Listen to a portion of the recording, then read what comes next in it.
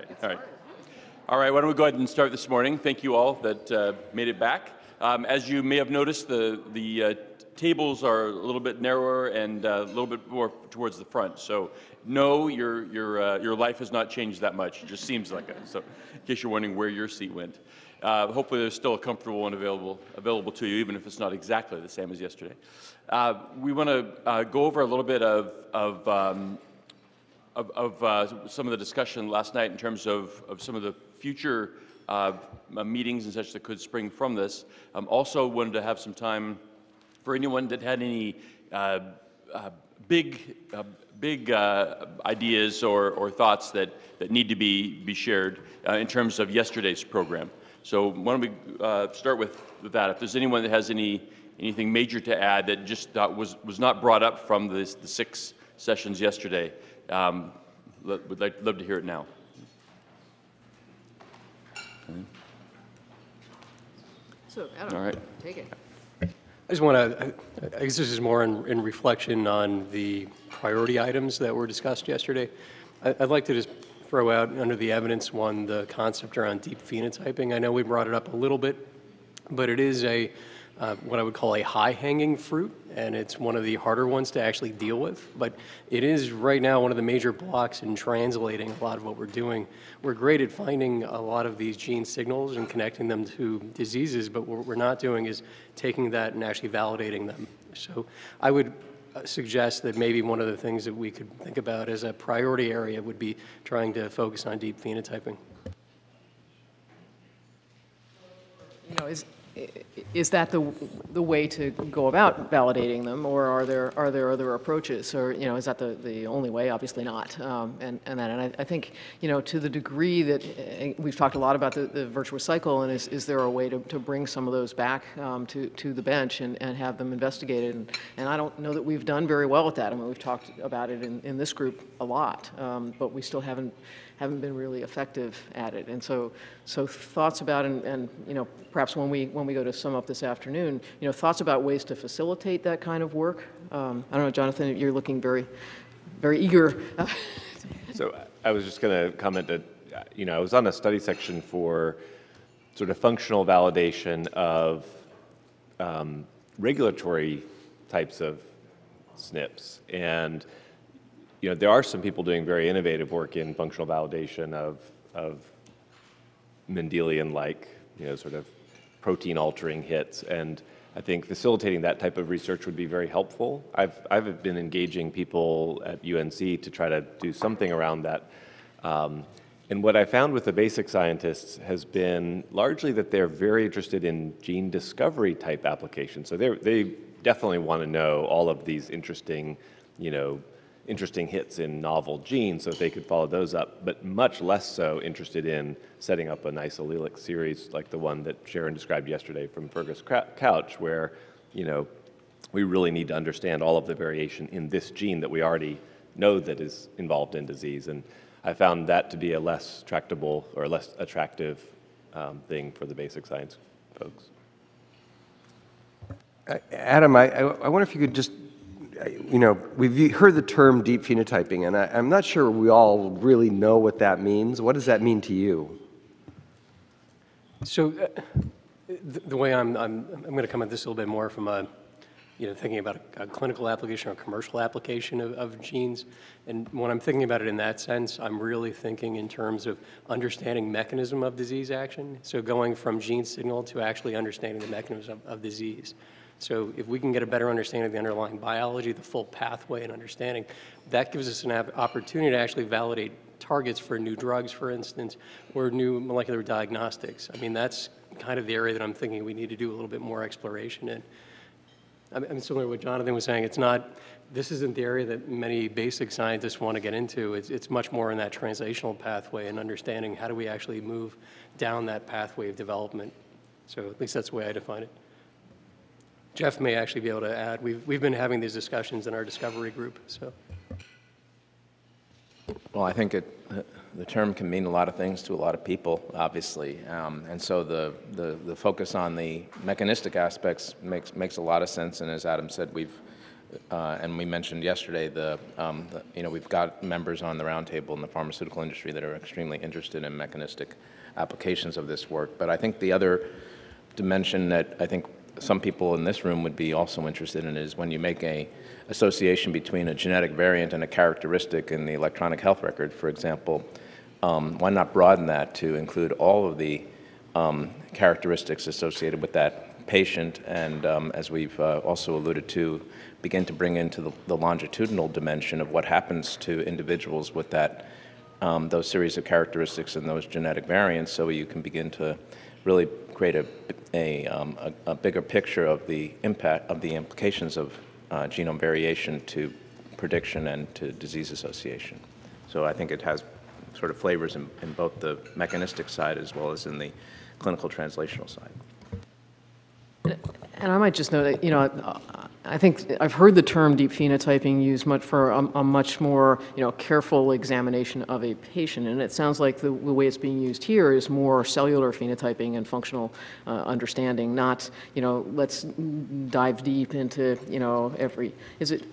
so it's really both? Because I'm not sure that with GWAS hits, necessarily characterizing the individual more carefully is going to tell you anything more about that particular association, since they're common variants, they're tagging something, and so I don't know if how well that will work.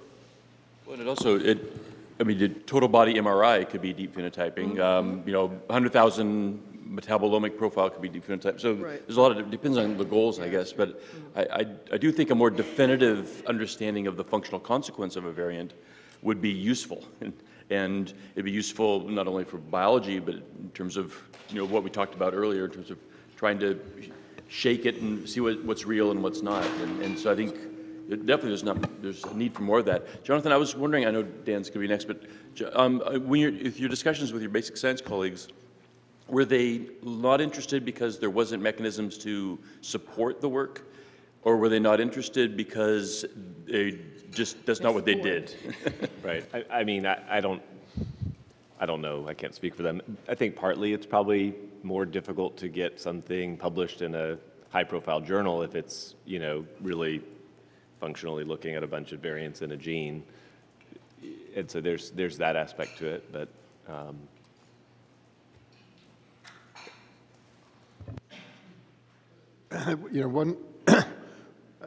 one tension that I sort of sense in this discussion is so are you starting with a variant or a set of variants and then doing deep functional characterization of a deeper understanding of what they do, or are you starting with a human phenotype extracted, say, from the electronic medical record, and then trying to understand, what set of variants drive that? And variants can be genetic variants, other omic variants, environmental variants, sociocultural variants, what have you.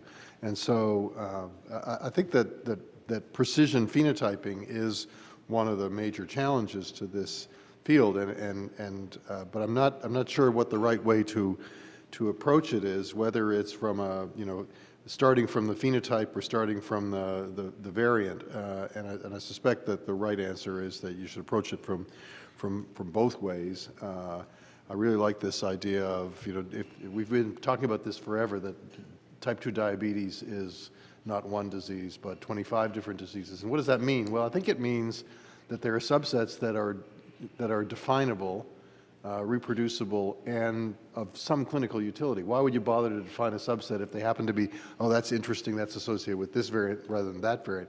If you define a subset, you define it because they're different in some important way to the patient. Their tempo of disease is different, their risk of adverse events is different, their risk of complications, their risk of responding to a drug is different. So I think that there is great value in thinking about that. We've all thought about it that way, but to sort of call it, put it into the basket of precision phenomics seems to me to be an interesting challenge, and I would start it with it from the functional, from the individual variant point of view and from the individual patient point of view. But getting these for lack of a better term, clouds of or subclouds of patients that have common subsets of disease is something we should drive for. But that also fits really well to something else we've talked a lot about, and that is, this brings us back to the biology. I mean, it's fundamentally about the biology. Yeah, and I think, yeah, and that's, And it's important when you talk about bringing it back to the biology, not to bring it back to sort of traditional 1970s kind of biology, but that plus, you know, newer kinds of analytical approaches that'll find those subsets. Well, Dan said just about everything I wanted to say, but to reiterate, That is truly frightening. yeah, I know. You know, we talked yesterday about the granularity of the phenotype, and as Dan was saying, 25 flavors of diabetes. Well, to the extent that those flavors are therapeutically relevant or prognostically relevant, which is what you were saying, then I think there actually is utility. Terry Manolio yesterday dinged me somewhat for, correctly, for saying that, well, you know, there's actually a lot of resilience in the phenotype definition, particularly with GWAS association. But I think as we discover more rare variants and as we discover more heterogeneity within disease, that we'll find less and less of that resilience. And that the importance of whether we call it precision phenotyping, deep phenotyping, whether it's at a molecular physiologic level or whether it's at a clinical manifestation level, it's still a granularity of phenotyping that I think is going to be increasingly important. And I might add, just for good measure, Mark, that to the extent that once we have capabilities and reasons to do these deeper phenotyping, then the consistency of how we represent clinical data is going to matter even more than it does now. One of the challenges is we've got a scale effect with regard to the sequencing, and we've identified more biologically interesting things than we've ever had before, but we don't have a scale for following those up at a molecular level. The biologists, you know, they can spend 10 years following up one thing, and yet we've got a million things now that they need to follow up, and so there's a gap in the technology at the molecular side at the moment. I think that's improving with some of the new techniques and technologies, but that's the side that's going to bring this along faster and help us get to the biology faster and link these things into the pathways they're in. Yeah, I think that's an interesting point, and then it raises a different role perhaps for NHGRI in the sense that if we're thinking about this sort of bidirectionality or virtuous cycle, however we want to characterize it, if we in fact have this target-rich environment of a million things to do, then how do we focus the ones that are most important and prioritize those and get people interested so that they can do the functional studies or whatever. And so what that really reflects is some type of a rapid filtering and prioritization to say these are the ones that we really want to focus on. Well, I might ask my colleague Mike Pazin to comment a bit on the issue of scaling these things, because doing them one at a time is you know, not feasible as you suggest. And there has been some very innovative work in ENCODE in the past couple of years looking at all GWAS hits at once and saying, you know, gee, there's an awful lot of these that are at DNA sensitive sites and that sort of thing. Mike, do you want to comment at all on that? Yeah, so first I'd agree with what I think I'm hearing, that today it's easier to find these candidate associations between variants and disease than it is to understand them. And for some time it's been outside of, NHGRI has considered it outside of our purview to follow up on the functional characterization of variants that are found in disease studies. Something that was said openly and available to anybody that has internet access at recent council meeting is we'd like to renew our functional genomics program, and we'd like to add in a new component that would include high throughput functional characterization studies. So those RFAs are not written. I don't know for sure what they will look like, and I haven't seen therefore any of the applications, but it's conceivable that some of the work could move in this direction as sponsored by NHGRI. And Mike, do you see a role for interactions with clinicians? I mean, obviously there's a role for interaction with clinicians, but what role could you see in our being able to either influence or help to prioritize that sort of thing? Yeah, so in the preliminary discussions that we've had on this, that role is not well defined, and I'd say on my part it's not well thought out, but we definitely would like this project to have experts in biology, experts in disease as part of the project. So I see opportunity not well thought out, not well defined, again, on my part, but there's opportunity to work with partners in other areas of science. Maybe, Craig, just to challenge you a little bit. So, so say, you had some colleague that wanted to be involved in large-scale characterization of function, and you've spent decades studying diabetes. How would you help them to sort of, come up with the biggest bang for the buck in terms of that disease? Some goes back to the deep phenotyping, and some, this interrogation of genes we've done and the identification of, we'll call them tolerated mutations, is such a rich resource that generating additional copies of those through pedigrees or other kinds of things, I think provides them a way, or us a way of prioritizing some of those. Why aren't these having bigger effects than they have? It's partly because the level we look at, but I think, more interrogation from a pedigree point of view, that's a very efficient way of getting at additional mutations. And then there's so much that we know. If we just look at the insulin gene, 41 of the amino acids, there are natural mutations that change amino acids that are semi-tolerated. At least you can live with them with some treatments. And I think identifying those and moving those straight into a molecular pipeline or a functional pipeline will do great things. But we can help move those, both by what's tolerated and by what we can see at a lower level. Right now we have things that must be having an effect, but we're looking at their effect on diabetes as opposed on the flux through a pathway and its influence. And I think that's back to the issue of what deep phenotyping is.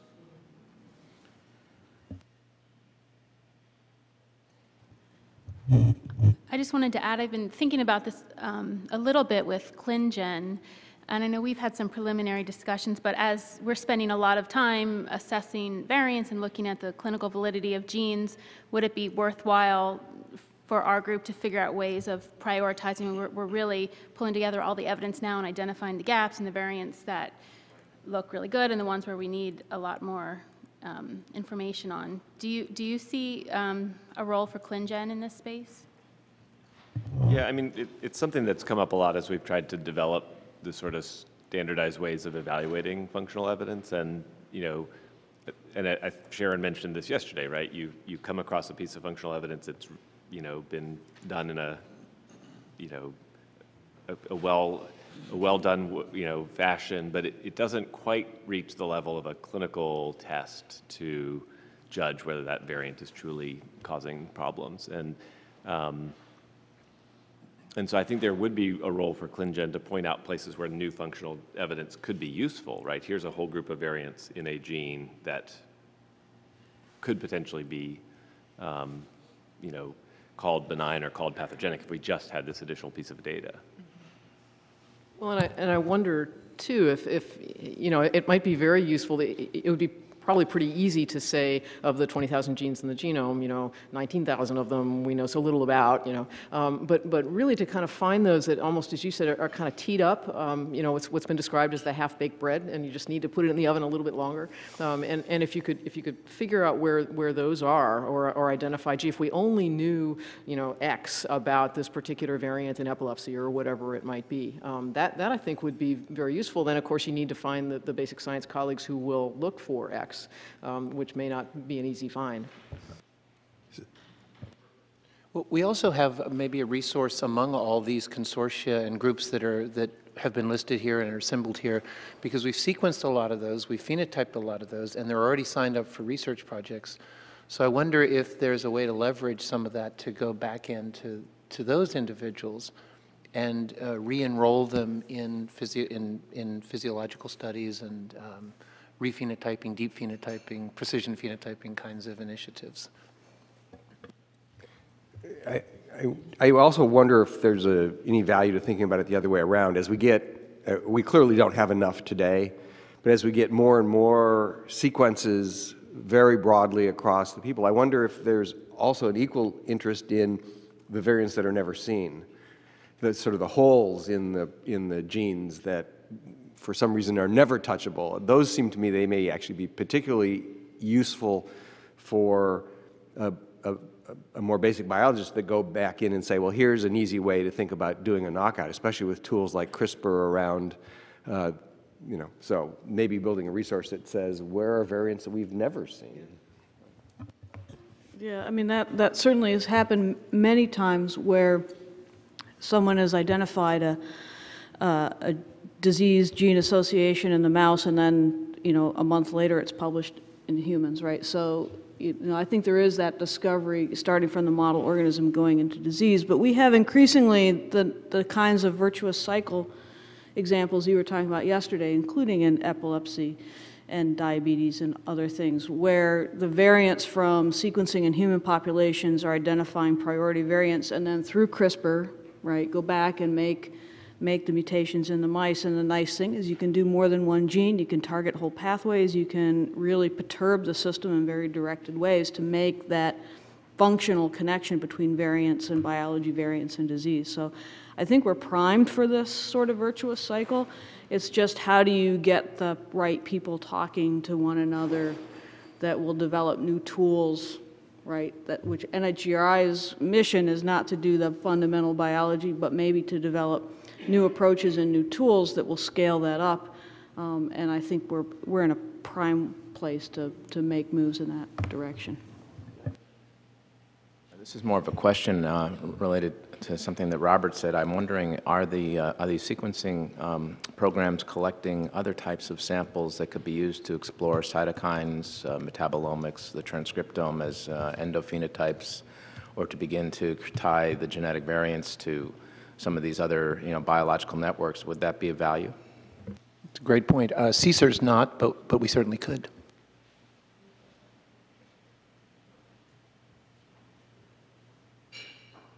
Yeah, we're doing that, Jeff. I really do believe that that's a great way to just leverage resources. It costs so much to identify these patients, enroll them, genotype or sequence their genomes, that not to do that seems like a waste. So we've been doing that, albeit we've just been collecting samples and getting consents. So I think that whole biorepository stuff raises yet another metadata informatics question. So you might have them in your database behind your firewall, but how do we, if people are developing these biorepositories for these samples, how do we actually then annotate them and put them online so that they're shareable? That's a whole nother data format standards, semantic standards issue that would have to be dealt with, but certainly doable. Yeah, and as opposed to the fact that we've declared victory on the storage of the genomic data yesterday, the reality is that storing biological specimens is a huge issue. And so if we're talking about scaling that up to, collections on, tens, hundreds, thousands, millions of individuals, there really isn't the capacity to do that at the present time. I mean, the advantage of DNA is that you don't need a lot of space to do it. And in fact, filter paper works great, but for a lot of the other things you can't. And then the question is there a way to prioritize which things would have the best yield? So much as Stephen is doing in his project, for certain of the projects that we're doing, like in our Obesity Institute, and that we're gathering serum and urine, and we're actually, during the surgery, we're getting liver biopsies and adipose tissue, which I think is really relevant for that obesity phenotype, but probably is not so relevant for other things that we're thinking about doing. So is there even a sort of a standard set of biological specimens that you would want to collect, and what would be the highest utility? That could be a question that could be studied. So thinking along those lines, I'd like to ask how many groups are collecting RNA samples in their work or considering it. One of the advantages to coding mutations, it's more straightforward to predict what's the target gene and then follow that up. But of course, once you found that, it's hard to know whether that change in the protein is important or not. The downside of non-coding variants is often you don't know which gene they're connected to. But if you do, you know it's probably changing the expression of that gene, not the function of that gene. So what's nice about that is if you know that a non-coding variant affects gene A, you can find that difference simply in the RNA then and say, well, yeah, the expression went down, the expression went up. And then with a single assay, you could look at many genes at once. It's a nice genomic approach.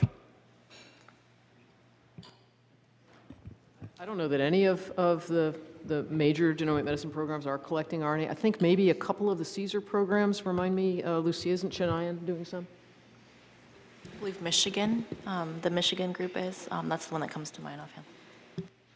The problem, of course, with these other, I mean, there is a reason that we've all started with DNA, and that's because there's no temporality, at least as far as we know, there's no temporality with DNA, whereas with all of these other samples, it's not only, you know, we've really looked into the logistics of what does it take to get a serum sample that's actually of value if you want to do metabolomics, for example.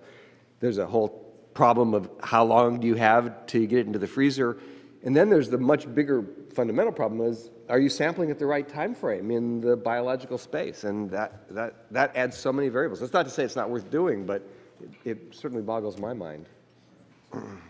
And it probably would behoove us to think carefully about how and when we would draw those samples so that we would get the best functional information. And again, maybe that's something that we need to discuss, you know, as in collaboration with those who would use those samples. Yeah, I would just point out that one of the things that I think has been exciting in the last several years, especially in the space that I know best, which is places where we're actually linking samples to clinical records or to well-phenotyped samples, is that those samples actually get used for experiments.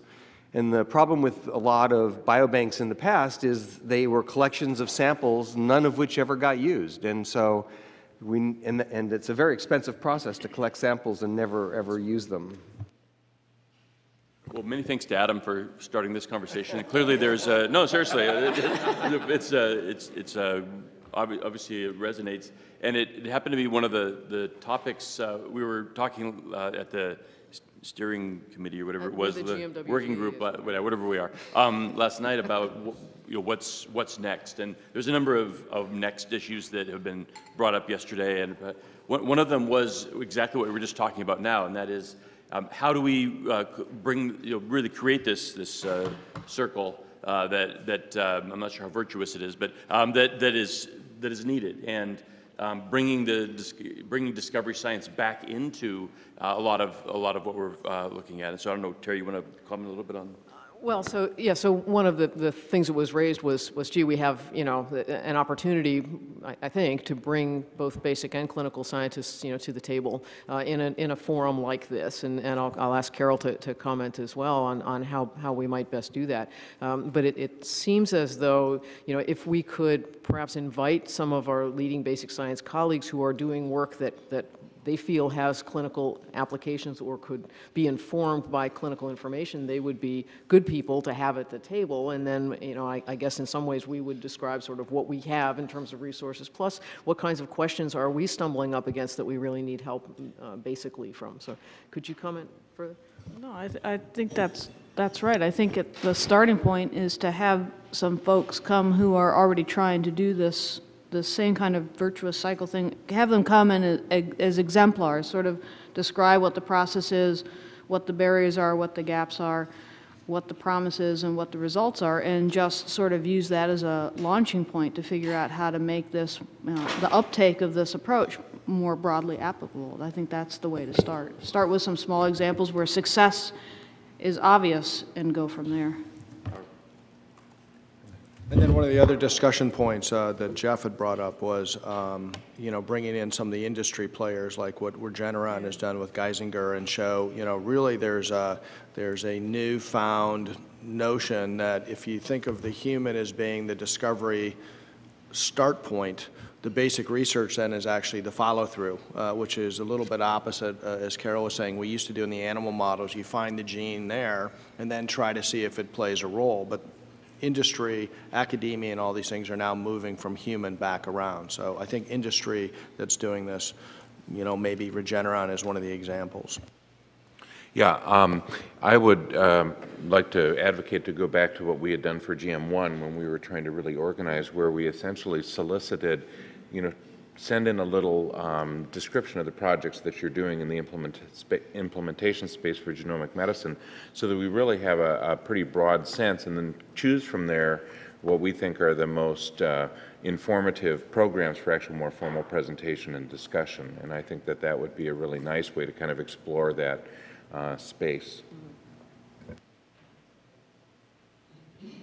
Just one addition, once again thinking about linkages north and south of the border, but my colleague in CIHR, Paul Lasko, who you probably know well, head of the Institute for Genetics there, has set up a network of looking at functionality of gene function in general for looking at exactly the things that you're talking about, and building a network of basic scientists working in yeast, Drosophila, mice, zebrafish, and so on.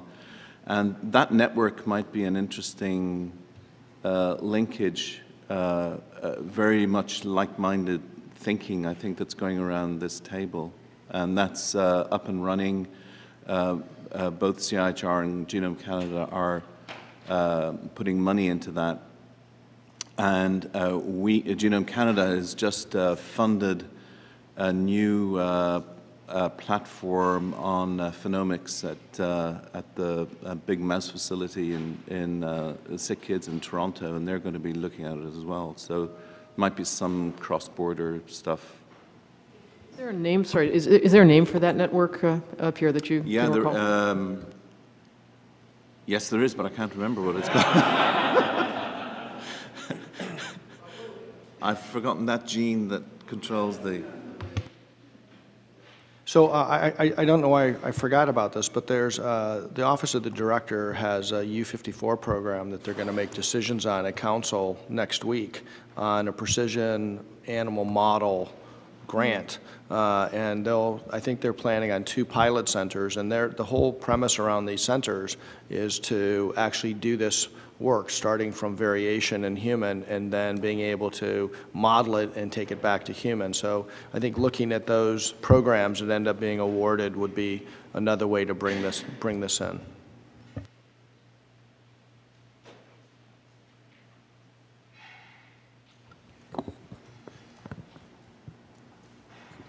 So we also want to talk about GM9? Oh, that was GM9. That was GM9. Sorry, yeah. and then there was the scientific meeting? Yeah. Do you want to? Do you want me to? Okay. Yeah. So sorry, we're getting our act together this morning. So the Terry and Howard show. So something else we discussed last night was the richness of the discussion around the table of, we can pat ourselves on the back of the genomic medicine programs that we heard about, and others that maybe we didn't have time to hear about. And wouldn't it be cool if we could have a scientific meeting that would really be devoted to sharing information about those programs and discussing them in a scientific forum, like a Keystone meeting or a Cold Spring Harbor meeting or whatever. We're kind of wondering what people thought about that. As none of us needs more meetings to go to, but what do you think? And part of it was it was definitely not to have another meeting, because and we even talked about, well, if we're going to add one, we need to subtract one somehow. But there's a lot of opportunities across even the programs that are represented here that just don't happen. There wasn't a speed dating session at this meeting, for example. Not that we want to have one, but the idea of can we create something where there is these interactions that happen with or without further funding that goes with it. Yeah, I love the idea, and I think that for somebody, this is my first meeting here, and UDN is one of the newest, maybe the newest program. And just listening to the discussion and noting what's happening in other programs that actually I was not aware of, maybe I should have been and could have been, has been really wonderful. And I think that if we were going to have such a meeting, I'm sure you would do this, you would organize it around certain themes. And that might, the deep phenotyping, for example, might be a theme that we could, bring in the kinds of different points of view on what that would mean. And so forth. So I love the idea, and I think it would be great to have, allowing for plenty of discussion, plenty of discussion rather than just a series of PowerPoints. I'll just throw that in there. Yeah, I want to say from the CSER perspective that we think that would be a very valuable idea as well. And I also want to mention that we do invite people from some of the other networks to attend our in-person meetings. And we would be glad to go to the Ignite meeting or whatever other Emerge meetings or whatever to talk about CSER as well. And so we have had those kinds of interactions. I just want to ask not to do it around ASHG because I already have 2 weeks of pre and post meetings. Well, let's make it a full month then, I guess. Yeah, I think some of this came out of a discussion around Ignite having CSER come and Emerge and Ignite and CSER and Ignite and Emerge and blah, blah, and how fruitful those have been. And with the number of groups, it's almost impossible to do that in the course of our lifetime. So can we create something that would expedite that? So that's great. I think Tampa in February was what people were talking about. So, other comments?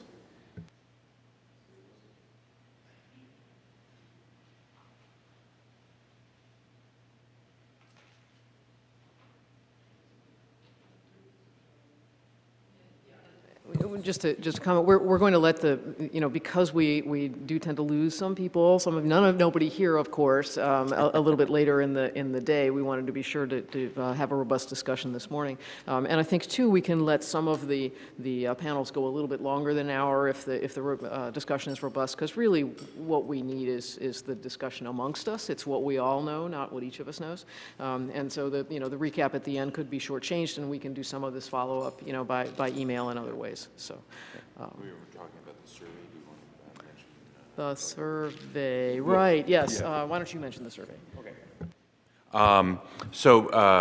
Again, one of the things about summing up the meeting is to try and get a sense of prioritization, and we recognize that as we had evidence of this morning that not everybody can sort of instantaneously synthesize, 2 days of meetings and, come up with a reasonable prioritization. So we're going to use something, sorry we didn't warn you guys, Teji and Rita, and Jackie about this, but we're going to use a process that we did for GM7 where we had a post-meeting survey that goes out that basically takes sort of the topics that we have agreed upon as a higher priority topic, send those out, have you kind of rank them in a SurveyMonkey or something of that nature, and then we'll use that to in the final analysis of the meeting. There'll also be opportunities in there to, so if there are themes that we didn't pick up on or as on reflection you think are more important, there'll be opportunities to enter those in text as well. So we'll be doing that.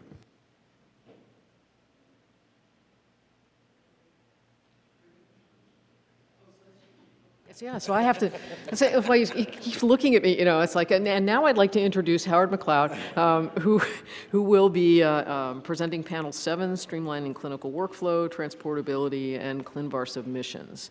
And so, presenting from there, go ahead.